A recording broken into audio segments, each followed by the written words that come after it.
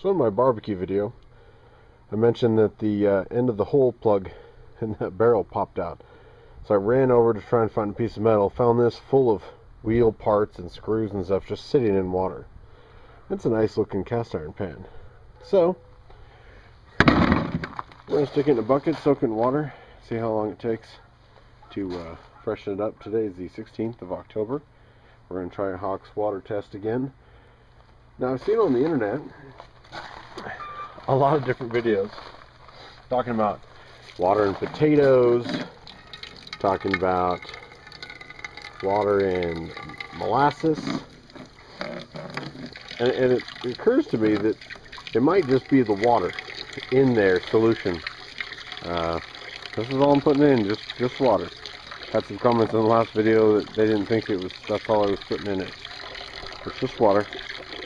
Like I said, there's other internet solutions out there that people swear by, but if they're mixing it with water, I have a feeling it's the water that's doing the rust removal, not the potato pieces, not the molasses and all that kind of stuff. I haven't even really wire brushed this or nothing. I'm just going to put this in to help loosen it up. I may pull it out in a week, wire brush it, and then we'll see. Alright, there she is. This is going to be day one. Start your timers. I don't know how it works when it freezes. I didn't ask Hawk that. And this week and all next week we're supposed to be down to like 26 degrees or something at night. So who knows? But we're going to find out. And I might have to chop this out of a block of ice to free the rust. Alright, we're back. It is the 24th. You can see that, Sunday. So not quite 10 days. But take a look at this guy here.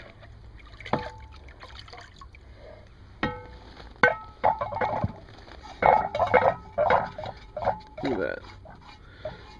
He just wipes right off.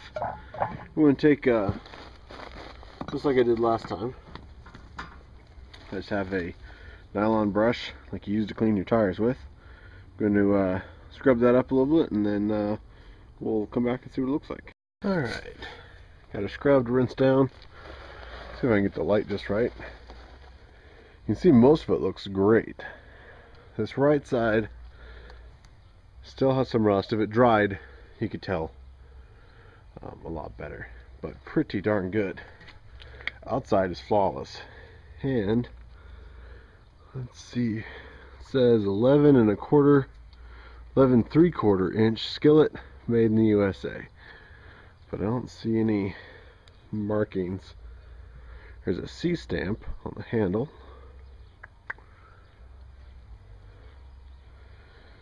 And it looks like it says 10 on this side. So, honestly don't know how old this thing is or not, but we're going to change the water out, and we're going to let her go another 5-7 days to see what happens. Let's take a look at it.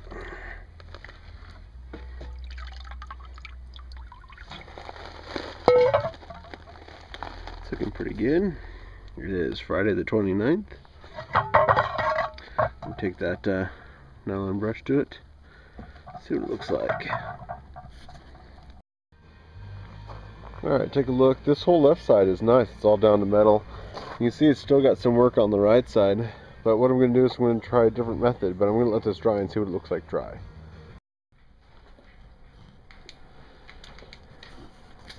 Alright. Get you in there a little detail. Once it dries, all the big stuff is gone, but it still has a thin coat of surface rust. And the back looks really good. But instead of keeping it in there, what I wanted to try, obviously I'm going to take some salt and some oil and use the salt as an abrasive and clean this up before I actually season it probably several times. My rust videos pop up similar rust removing type videos on YouTube, and there was a gal on there that was using an onion to take the rust out of her skillet. So I kind of wanted to try that before I just oil and season it. And so I'm going to chop that up till it's nice and juicy, and then I'll bring it back. Alright, now all I'm doing is using the bottom of a cup to squeeze this out. I suppose I could put it in a and a microprocessor. Maybe even with a little water. It's I think it's the silic acid. It's the acid that makes you cry when you get into onions. So put a glove on. I burned the crap out of myself the other day, so I don't get any of this rust onion juice in my young skin. But I kind of let it sit on here and work it into the sides, and I'll bring you back after it sits and I wash it out. Alright, you can see that actually worked kind of good. Still got some rust on there. The problem is the juice just started to dry up a little bit. So what I'm going to do is I'm going to chop the rest of this onion up. I might rub down the outside a little bit, but I'm going to burr it up with some olive oil.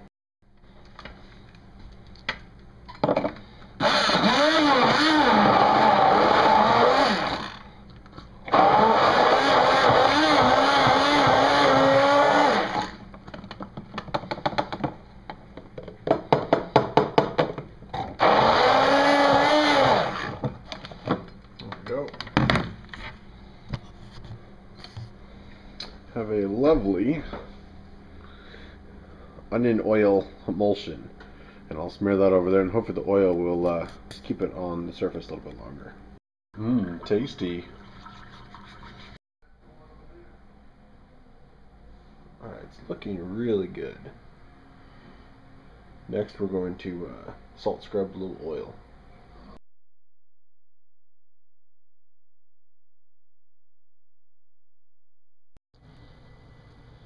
Alright, boys and girls, forget the water. Sorry, Hawk. Forget the onion thing. I'm going to show you how to get it like this. Stay tuned. Alright, I know the skillet video is pretty much done, but I went ahead and degreased it really well with a SOS pad and some detergent soap. And once that dries, once you get the oil off it, you can see there's still a little bit of rust on here. Just a little bit. So what we're going to do is we're going to fill this up with the apple cider vinegar left over from the other project and see what that does. Alright, I'm actually going to use the same apple cider vinegar that I used for the other test. That's what it looks like after that first rod was in there.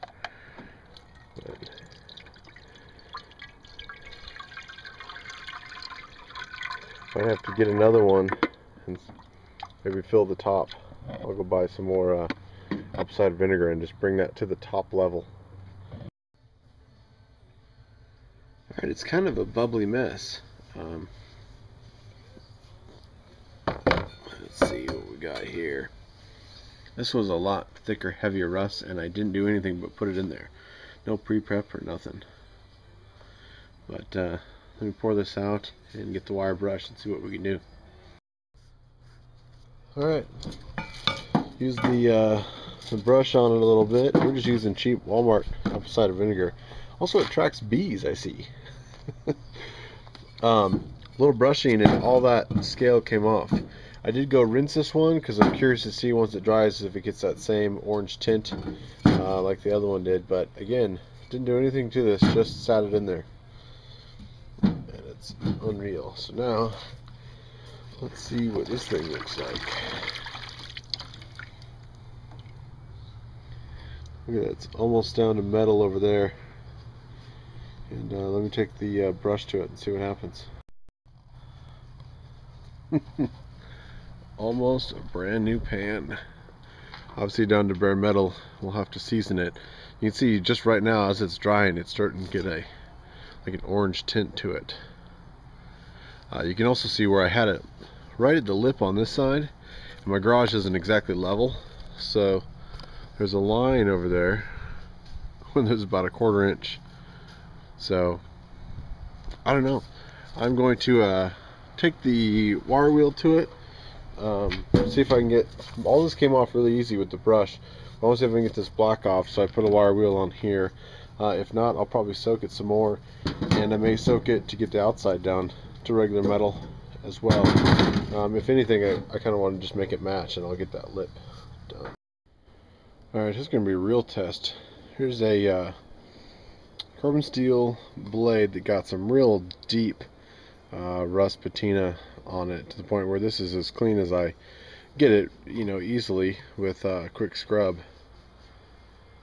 on stick tang. And I was going to make a knife out of it, but it's a little bit near the edge here. But we're going to soak that in there for a while and see what I can do. I'm also, in order to get that edge over there, I'm going to have to add just a little bit of water, bring enough of that apple cider vinegar up to that edge. And we'll leave that for a while, and then I may actually just dunk the whole thing in. Alright, pull it out in the sunshine here. Hopefully you can see. I just used this guy to hold it down, but you can see it's going to come out pretty clean too. This is diluted with almost 1-to-1. I put another gallon of water in instead of buying another gallon of apple cider vinegar, just to try and get that extra lip over there done, and decided just to submerge it for another day, see what happens. Let me pull it out, clean it up, and we'll take a look. Hoping that comes out on camera. That thing is just silver. Now for the belle resistance. Still got some, probably just some elbow grease that I'll use to get a little bit of that black in the middle off. But there is a little bit of black left on the bottom. That's probably just because this was actually sitting on the bottom, not floating in a solution. I should have probably turned this upside down when I had it submerged. But that is good enough.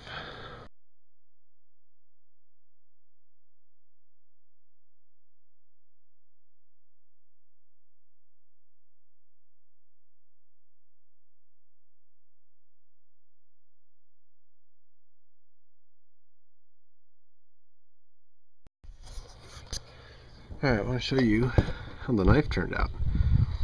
Now, one of the things you can do to pre-patina carbon knives is use a high acid content, like vinegar, mustard. But as you can see, it got all the black out of the little scribe marks, and I'll put in a picture. Obviously, the damage is done by the rust, but the whole thing has a nice gunmetal, flat gray finish, which I really like, and that'll prevent a lot of rusting from happening in the future.